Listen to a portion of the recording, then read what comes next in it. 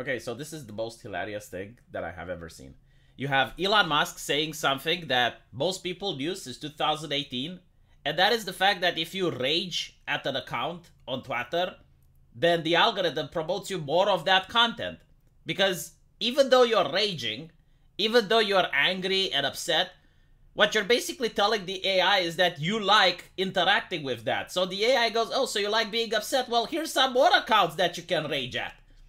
That's how it works. And not only that, this is how journalists make their living. Like, for example, when you have like CNN going, air conditioners are sexist. Normal people see that article, they get upset, they get angry, they get like, why is the media in my country so batshit insane? Why are these people that are telling everyone else how to think so damn crazy? And then they start sharing that article around and they're going like, look what CNN is saying, look how insane they are. But this generates traffic. This generates clicks. This generates engagement. So what does CNN do? They push more articles of the same. It's the same with, oh look, the Young Turks have made another video with some cops using their authority on a suspect. And then everyone is like taking that video and is sharing it around, right? Like, the idea that outrage sells is not something that Elon Musk came up with. But for some reason, journalists are shocked. They're perplexed about this. It's like, oh my god, like, people sell outrage? Really? And you have, you know, like, for someone who claims to foster civil discourse while acknowledging that social media is bad for people, you sure want to maximize engagement. Like, first of all, the algorithm, according to Elon Musk, is going to be made open source, right? But secondly, it is literally the business model of every single company to want to retain clients. I don't think this is something astonishing. Like imagine if you ran a business the opposite way. Like running a business where you don't want to retain clients. How long do you think you're going to last until you go bankrupt? Yeah, it's literally every single social media's interest to keep you on the freaking site. Like every website, it's how the internet works. This is not about Elon Musk. Like the internet wants to keep you there. Now, if you're a person, right, because this is the thing, they're showing to these people a mirror. Right? If you're a person that wants to see cat videos, the algorithm reflects that and it shows you more cat videos. If you're a person that likes to have civil discourse on the internet, the algorithm reflects that and it shows you more civil discourse. If you're a person that likes to rage like a twat at the internet and be the angry man yelling at the sky, the algorithm is going to show you more clouds. Like, the algorithm is there to help you. It literally depends on what type of person you are and the type of content you engage with. Which is why it's so hilarious that a couple of months ago when Elon Musk purchased Twitter, you had all these journalists and blue checkmarks coming up and being upset that, oh my god, I'm seeing so many right-wingers in my feed. Because they were having dumb takes, and you had like some people that corrected them. So they started engaging with those people, and the algorithm showed them more similar people, right? So this is why they were having so many right-wingers in their feeds, because normally they do not interact with right-wingers. I mean, this is how it is on Twitter usually. Like, you already have like groups of people. Like, if you're not interacting with leftists, you don't even think that leftists exist on Twitter.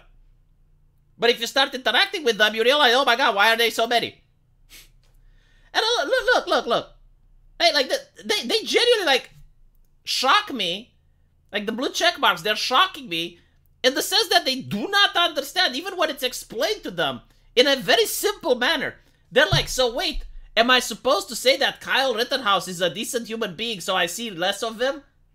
How can you not understand this? No! If you tell Kyle Rittenhouse that he's a decent human being, you are still engaging with him. The algorithm is going to show you more of Kyle Rittenhouse because you engaged.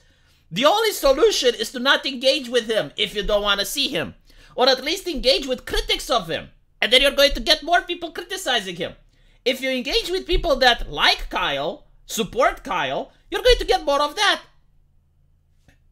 I don't know, like, why is it so difficult to reach these people? Do they not speak English? Like, I'm a Romanian, I have to learn English as a second language, and even I understand better than them. And I'm not even someone that knows how to code. What's the possibility of reducing hate and maybe rewarding intelligent, grounded interaction? Well, I'll tell you what the possibility is, but you probably won't like the answer. The possibility isn't top-down. The possibility is bottom-up. The possibility is to teach people to engage with more wholesome content. The problem is that some people don't want to engage with wholesome content. The problem is that you have people, and it's not the left-wing or right-wing issue, it's like literally a peasantry issue. Like, some people enjoy going on the internet to blow off steam. Now, you're saying that they shouldn't? Why? Why do you say they shouldn't? Like, how are they harming anyone? If someone goes on the internet just to argue with people, you're saying that that shouldn't happen? But, like, there's people in real life that go out to argue with others, right? Like there's people who go out on a pint, and they have a pint with Father O'Malley, and as they're at the table drinking beer, they have arguments with other people. They're not throwing hands. They're not necessarily shouting or yelling at each other, although sometimes they might. But like the idea of having public debate and people just disagreeing with each other, sometimes even going a little bit further, that's part of the human experience. Right? Like, what exactly do you want Twitter to be like? Do you want it to be a reflection of something that's not real? Like, do you want everyone to pretend like children playing in the sand with mommy and daddy over there in order to make sure that they're not saying any naughty words? And even if that's what you want, do you think the rest of the people want this? Like, if you were to put it up to a vote, do you think, like, the majority of people want this? No, you're a grown-ass adult. If you don't want to see the type of content you don't want to see, don't interact with it. I do not click the heart button on a single sports news segment, because I know how dangerous that is. And by the way, the same happens on YouTube. Like, if you watch the Young Turks on YouTube, or you watch a CNN video, you're going to be recommended a lot of CNN videos. You're going to be recommended a lot of Young Turks videos, right? So if you don't want to watch that content, then you need to log in anonymously, like just log off of your account and watch that. I know people that are YouTubers and they have 3 or 4 separate accounts to watch stuff because they know how the algorithm works and they need it compartmentalized for their different channels. Like if you want to make an anime video, you go on your account for anime. If you want to make a political video, you go on your account for politics. I know it sounds difficult, but like, hey, this is part of our jobs, right? Like you need to compartmentalize it in a way so that you get exposed to the recent news that's coming from that particular segment. Imagine doing this in the real offline world. Imagine telling someone to stop bothering you, to get out of your personal space, only to have offensive, menacing behavior continue to increase. This literally does happen in the real world. If you have an author that writes a very offensive book, and a lot of people disagree with it, but they buy it anyway, in order to hate read it, do you know what happens? He's going to make a sequel. Even though people hate it, he's going to double down. If CNN writes an article that is completely batshit crazy and insane, but people share it around and they cause engagement, CNN is going to write more of that. If someone makes a product, I don't know, like someone makes moldy bread, and people buy the moldy bread just to shame the store owner. It's like, oh, look how poor quality this bread is. But they buy the bread nonetheless. The store is going to make more of that. It's literally how business works. But apparently, you know, you have people on Twitter that, I don't know, like they live in a fantasy world. They do not understand even the basic idea of economics.